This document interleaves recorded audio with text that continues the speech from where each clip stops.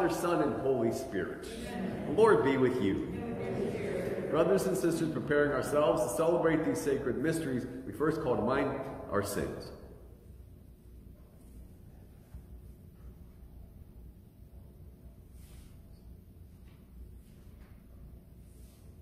Lord Jesus, you healed the sick. Lord, have mercy. Christ Jesus, you forgive sinners. Christ, have mercy.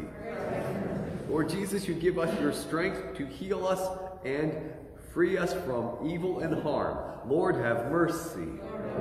May Almighty God have mercy on us, forgive us our sins, bring us to everlasting life. Amen. Glory to God in the highest, and on earth peace to people of good will.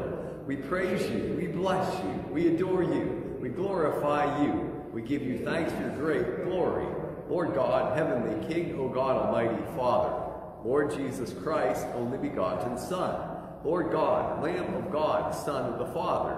You take away the sins of the world. Have mercy on us. You take away the sins of the world. Receive our prayer. You're seated at the right hand of the Father. Have mercy on us. For you alone are the Holy One. You alone are the Lord. You alone are the Most High, Jesus Christ, with the Holy Spirit, in the glory of God the Father. Amen. Let us pray.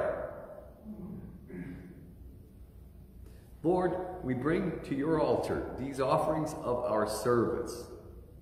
Grant we may honor you with all our mind, to love everyone with truth of heart, through our Lord Jesus Christ, your Son, who lives and reigns with you in the unity of the Holy Spirit, one God, forever and ever. Amen. You ever hear when they ask John the Baptist, you know, are you the prophet? You always wonder what that means. Well, we hear from Deuteronomy early, way back when, in Moses, you know, the time of the Exodus. We're going to hear about it.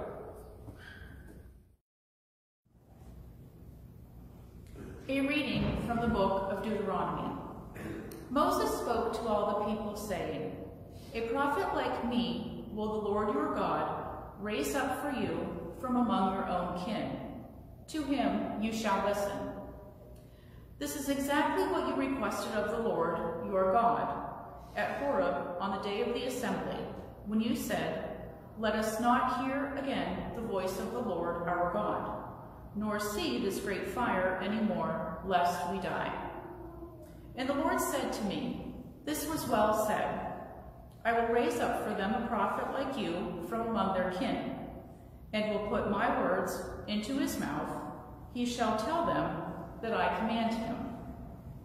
Whoever will not listen to my words, which he speaks in my name, I myself will make him answer for it. But if a prophet presumes to speak in my name, an oracle that I have not commanded him to speak, or speaks in the name of other gods, he shall die. The word of the Lord. Thanks be to God.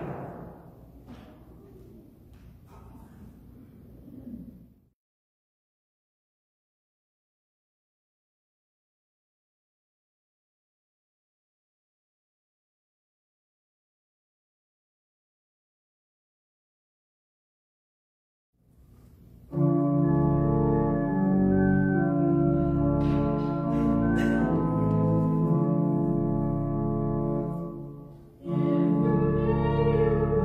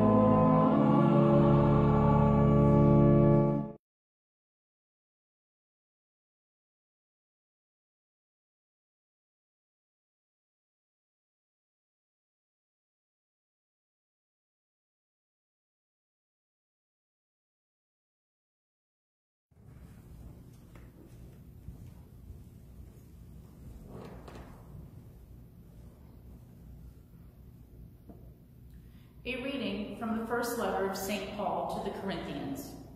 Brothers and sisters, I should like you to be free of anxieties. An unmarried man is anxious about the things of the Lord, how he may please the Lord.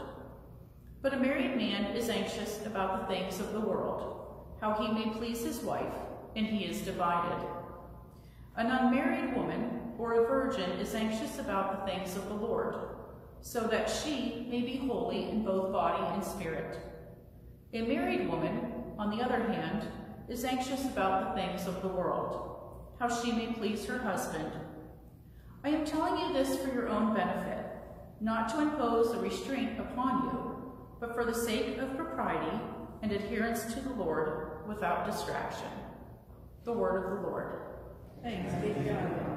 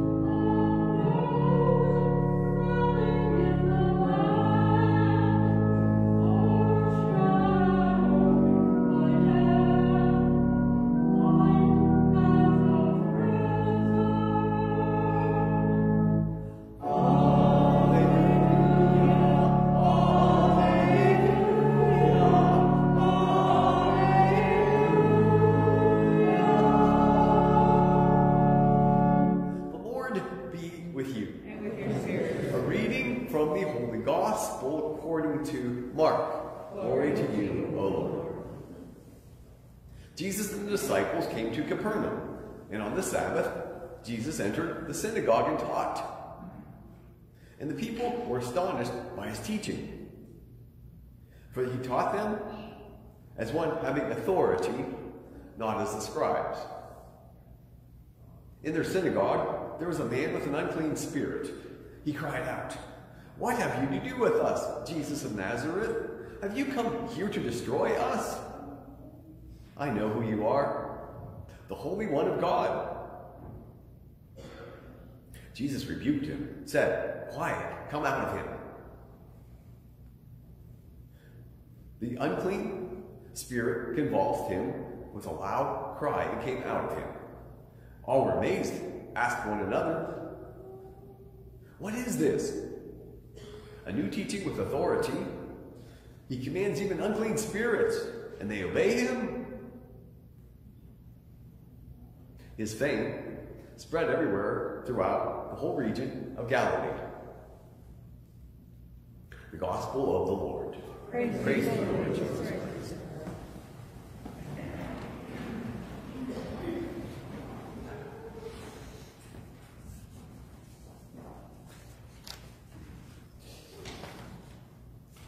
All were amazed at his teaching. All were amazed. I was wondering, what are we amazed at? What were we amazed at? And I was amazed at last Sunday evening. We had 70 people here, and they were all families with children, and it was our family mass, but it was the enrollment of our sacramental kids. We had if I recall correctly, the confirmation over here, the first reconciliation over there, and the first communion down the center aisle with their parents, and confirmation with their sponsors. Anyways, and God hope they all were here, you know. getting our sacraments. We look out and wonder what's going to happen, what's going on, and it always helps to see that we have children, we have things going on, we have possibilities and strength and amazement. God is doing amazing things, tugging at their hearts, calling them through the Holy Spirit, and beckoning them. Last week, second note before the homily, last week I talked about the statement that was released to our new president, and today there's also in your bulletin the follow-up that was done by the U.S. the chairman of Pro-Life response to President and Vice President's statement on the anniversary of Roe versus Wade, talking about, we strongly urge the President to reject abortion and promote life-affirming aid to women in communities of need. And it kind of talks about abortion. If you'd like to see what they wrote in that regard, it's in the bulletin.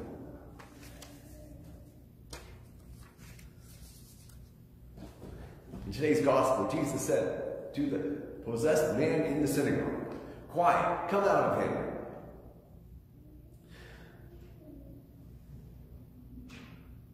A crisis reveals what's in our hearts, says Pope Francis. A crisis reveals what's in our hearts. For some reason that made me think about this. What's in our hearts? And Jesus said to this man, "Come out of him." And the things I have to talk about, some from quotes from the Pope, are from his new book, Let Us Dream, and it's a Path to a Better Future. And it addresses the current situation we're in with the coronavirus and how to respond. Along with the coronavirus, the Pope says, we all have our own personal COVIDs, like illness, failure of a marriage or of a business, some great disappointment or betrayal, loss of a loved one, problems at school or work. We see these moments, he says, generate attention within us. If we stop and look, we see what's in our hearts. A crisis reveals what's in our hearts, he says. He says we put on our face masks to protect from a virus we can't see. But what about all those other unseen viruses we need to protect ourselves from? Our hidden pandemics. What is your unseen virus in your heart? What's your unseen virus in your heart? Something to think about, something to ponder.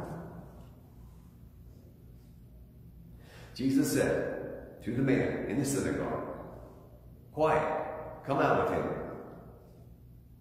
Again, is there something inside of you that Jesus would like to come out of you? In the gospel, the next thing we hear Jesus say, as I said earlier, all were amazed at Jesus. All were amazed at his power and authority. This miracle in the synagogue was amazing. What's amazing to me about it is the God who previously seemed so far away to the people at the time of Jesus was right there helping him, helping this man personally, one-on-one, with God's power, with God's love, freeing him, setting him free, starting a new life without the bondage he had before. For you too, he can help remove your unseen virus.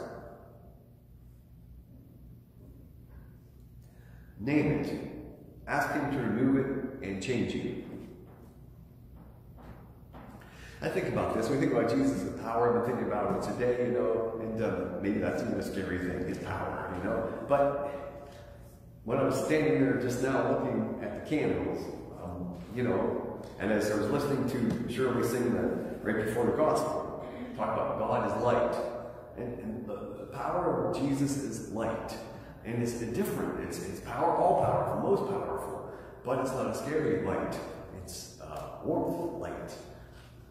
Something that surrounds you and frees you and gives you peace. And so, what's your unseen virus you'd like Jesus to remove? Name it. Ask him to remove it and change you. And the next thing we have is the Holy Eucharist. We'll receive it into our very hearts. make a spiritual communion, or we come and we adore the Blessed Sacrament. May Jesus and the Holy Eucharist reveal what's in your heart. May he enter your heart. May he then change your heart.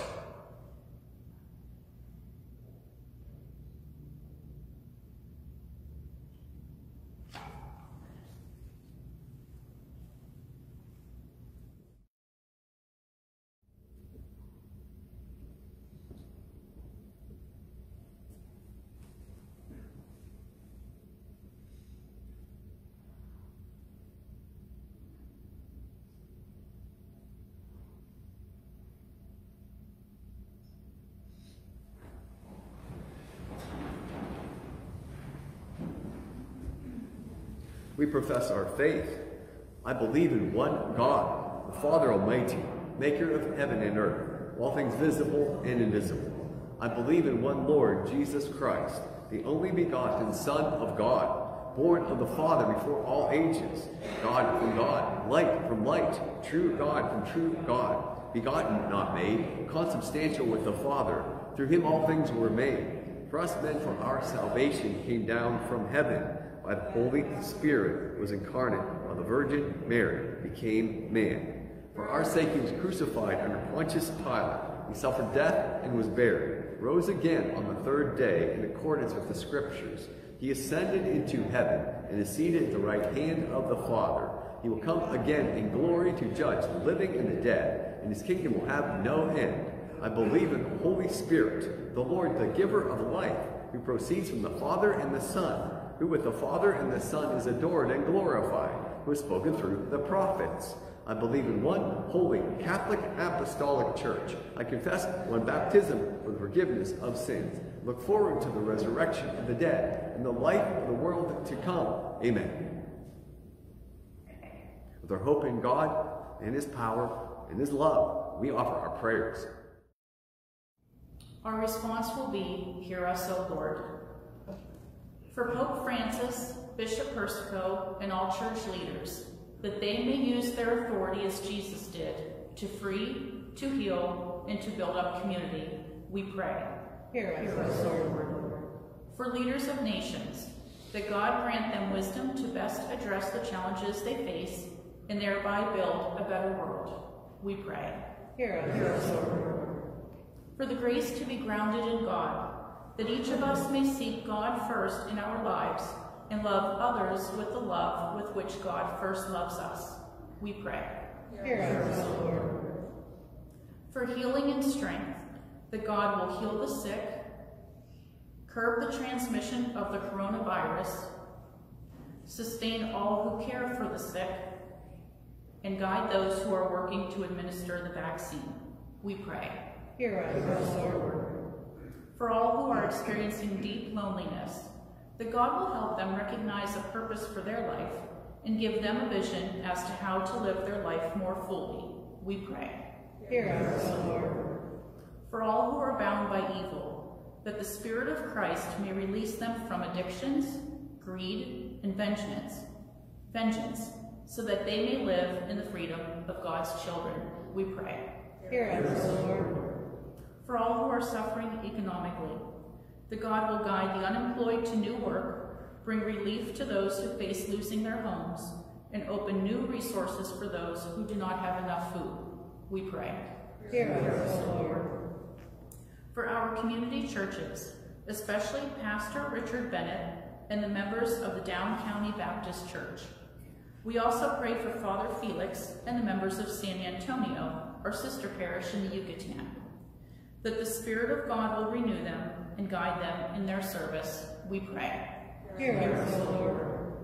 For our beloved deceased, especially for Father Chuck Schmidt, who passed away recently, and for Barney Hornum, who we remember in a special way at this liturgy, and for all who have died recently, especially for those who have died from the coronavirus. May they experience the love and mercy of Jesus and rest in his heavenly peace, we pray. Hear us, Lord.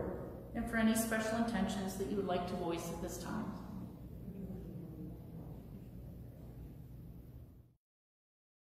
we pray. O Lord, we bring our prayers to you. Help us in our weaknesses and give us your strength and grace in answer to these prayers through Christ our Lord. Amen. Thankful for all of you that give to St. Mark's in any way. We're very grateful and thankful. Blessed are you, Lord God of all creation, for through your goodness we've received this bread we offer you, fruit of the earth, the work of human hands become for us the bread of life.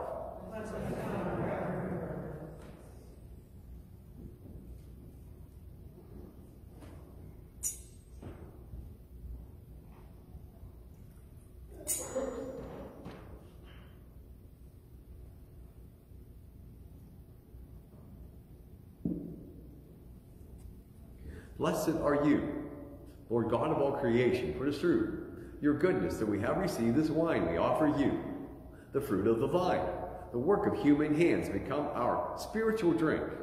Blessed be God forever.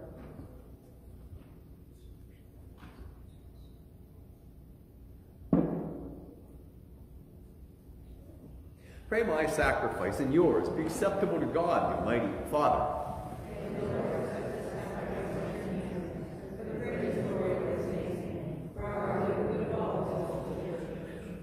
O Lord, we bring to your altar these offerings of our service. Be pleased to receive them, we pray, and transform them into the sacrament of our redemption. Through Christ Jesus our Lord. Amen. The Lord be with you. And with your spirit. Lift up your hearts. We lift up to the Lord. Let us give thanks to the Lord our God. It is truly right and just, our duty, our salvation, always and everywhere to give you thanks, Lord, Holy Father, Almighty and eternal God, for in you we live and move and have our being, and while in the body we not only experience the effects of your care, but even now we possess the pledge of life eternal. For having received the first fruits of the Spirit, through whom you raised Jesus from the dead, we hope to have an everlasting share in the Paschal mystery. So with angels we praise you, in joyful celebration we acclaim.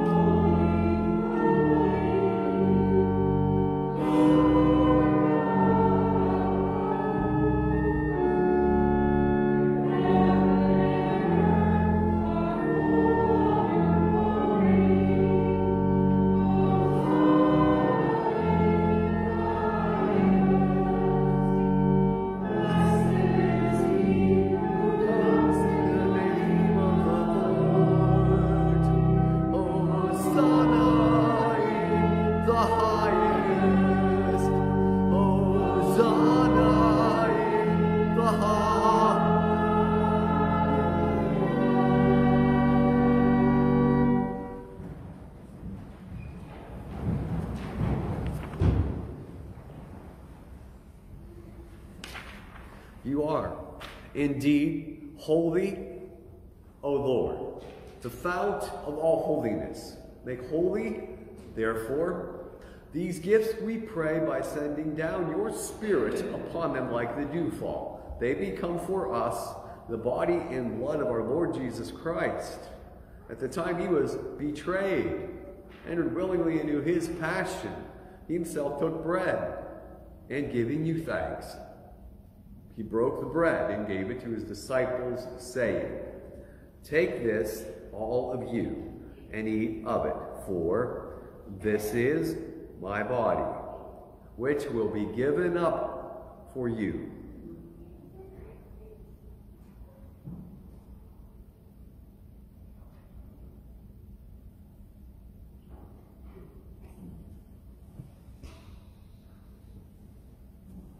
In a similar way, when supper was ended, he took the chalice, once more giving thanks, gave it to his disciples, saying, "Take this, all of you, and drink from it, for this is the chalice of my blood, the blood of the new and eternal covenant, which will be poured out for you and for many for the forgiveness of sins. Do this in memory of me."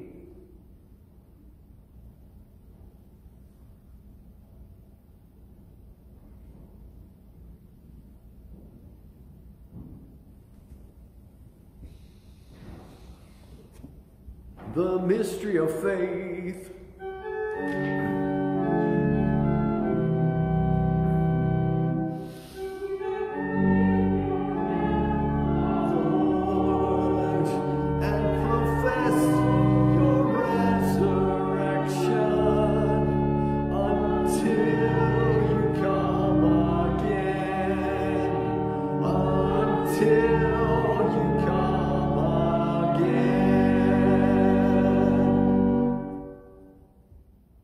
Therefore, as we celebrate the memorial of his death and resurrection, we offer you, Lord, the bread of life, the chalice of salvation, giving thanks you've held us worthy to be in your presence and minister to you. Humbly we pray that partaking of the body and blood of Christ, we be brought together in unity by the Holy Spirit. Remember, Lord, your church spread throughout the world. Bring her to the fullness of charity, together with Francis, our Pope, Lawrence, our Bishop, Bishop Donald, all the clergy. Remember all of our brothers and sisters who have fallen asleep in the hope of the resurrection, all who died in your mercy.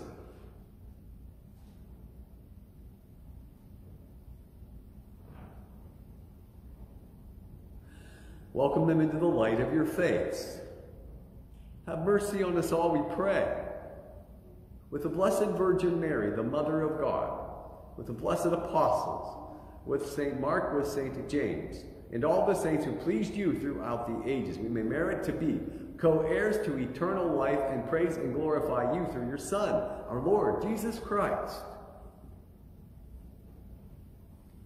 Through him, with him, and in him, O God, Almighty Father, in the unity of the Holy Spirit, all glory and honor is yours forever and ever.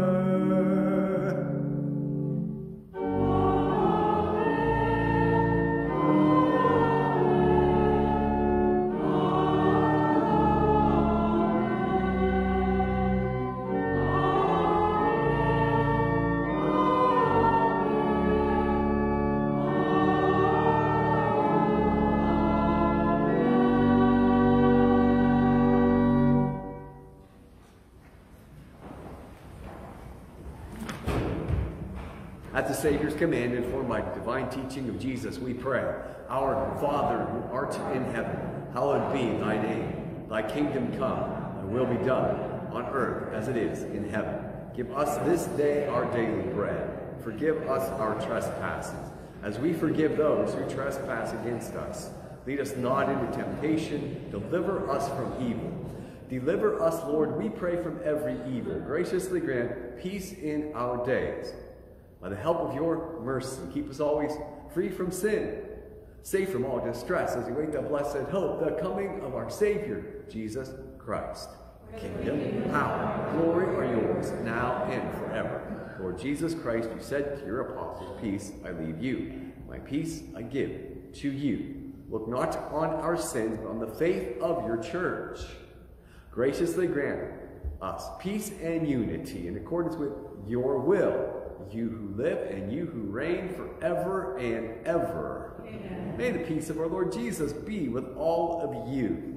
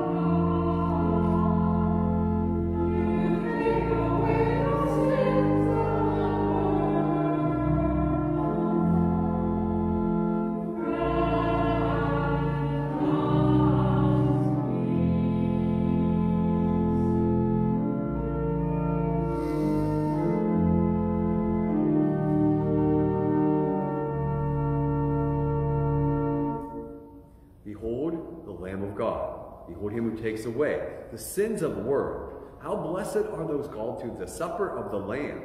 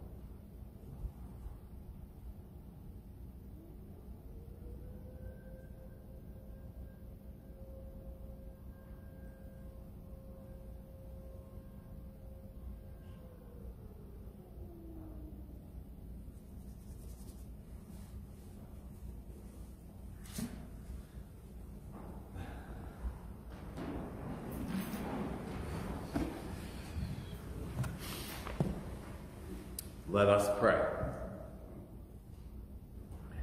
Nourished by these redeeming gifts, we pray, O Lord, that through this help to eternal salvation, true faith may ever increase. Through Christ Jesus, our Lord. Amen. Okay, we've got all kinds of things going on this week. The Blessing of Throats is on Wednesday, and Wednesday, Blessing of Throats, we'll have it at the 8:15 Mass at the end, and at the 5, let's see, on Wednesday,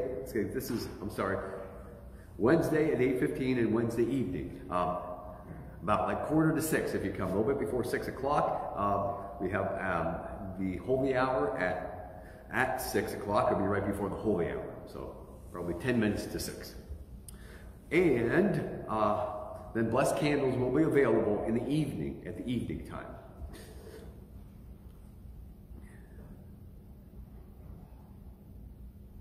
Yes, it will be a general blessing, meaning it won't be individual because of the COVID-19. We'll have the candles and we'll give you a general blessing over everyone.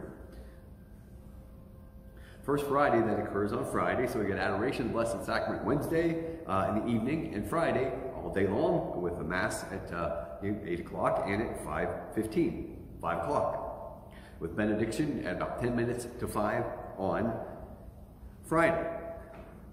Pastoral councils on Thursday at 4:30. And next week we'll have the, believe it or not, we're going back to Catholic Services Appeal in 2021. And the promotion will be next week, and 2 weeks, the 13th and 14th of February will be the sign-up Sunday. The Lord be with you. God's blessings upon you in the name of the Father and of the Son and of the Holy Spirit. Amen. Go in peace, glorify the Lord by your life. Thanks be to God. Our sending forth and empirical Savior, you will give.